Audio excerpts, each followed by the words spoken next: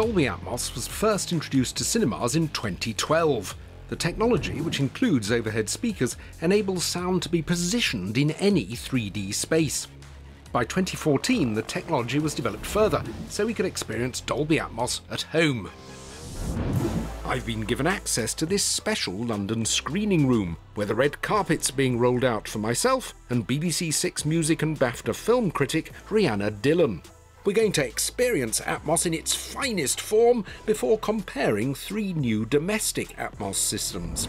This must be your regular office, I would think. I'm here at least once a week. What do you look for in a film soundtrack? When I'm watching a film, I really love it if I can hear the sound sort of travel from my left ear to my right and kind of follow the movement on screen. Do you think you can ever replicate the cinema sound experience in the home?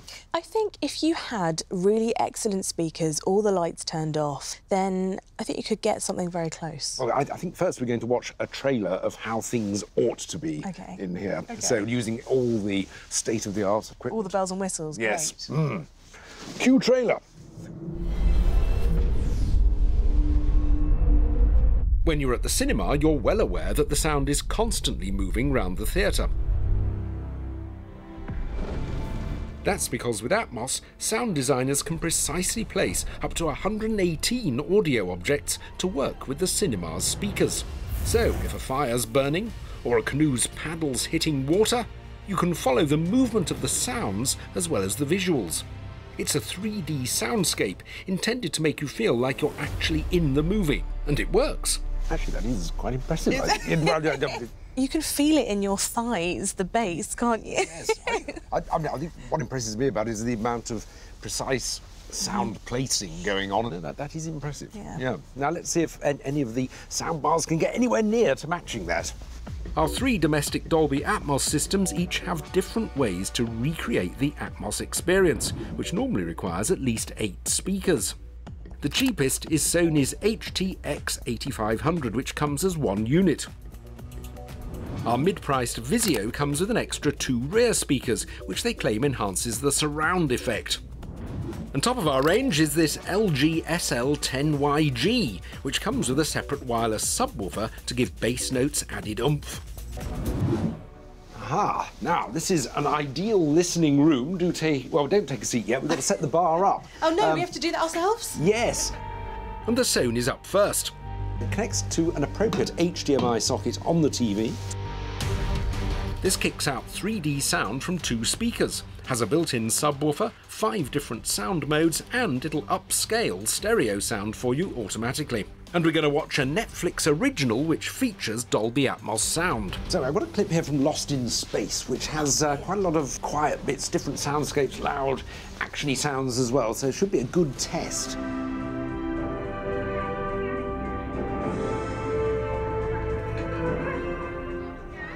This is the absolute minimum for a Dolby Atmos system. It's got just 2 speakers, stereo speakers. Really? Sony uses what it calls precise processing technology to produce a virtual 3D sound.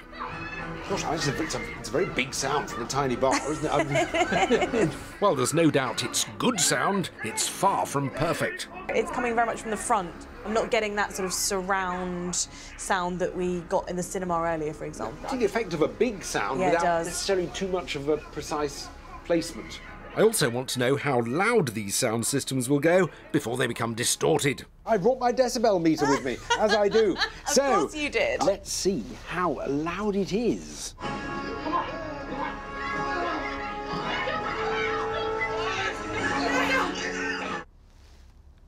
There is 89.8 decibels.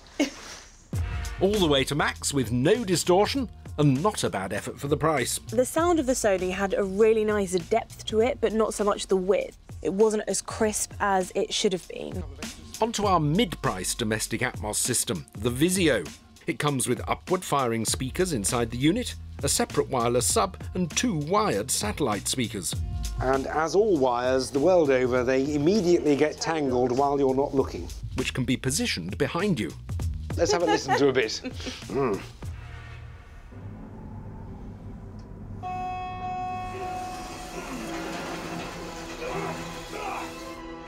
I think I'm hearing different things from different speakers. So that sound of that hair escaping is... Yes. coming from our left and the Exactly, back. amazing.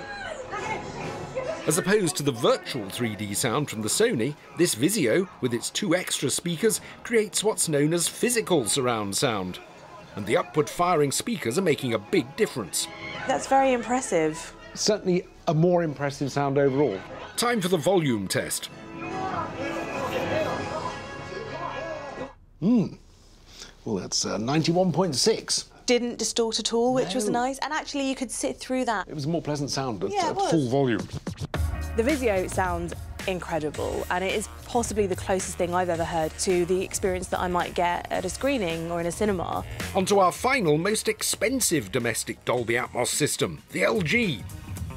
So, thank you for bringing the subwoofer over, which is wireless. Cool. Can go more or less anywhere. It's a beast, isn't it? It looks like a piano or something, or a keyboard, you know? Like the Vizio, it has up-firing speakers, sending sound to the ceiling, which should bounce back off and into the room. It also directs sound to the side and back of the room too. But I mean, I do think it's wider. You are getting a good stereo image. I'm not quite sure you're getting all the benefits of the Atmos. No, it doesn't feel like the sound design is at its best. I'm more impressed by the Vizio than I am by this. Let's see how loud it actually is Okay, in let's figures.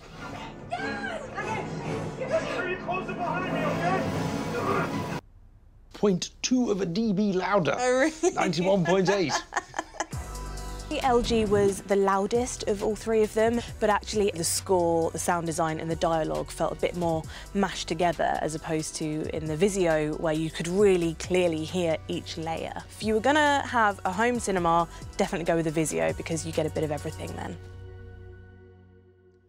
So, Rihanna's gone for the Vizio. You, John? I'd agree. Out of the 3, the Vizio's the best. And is the sound as good as it is in the cinema?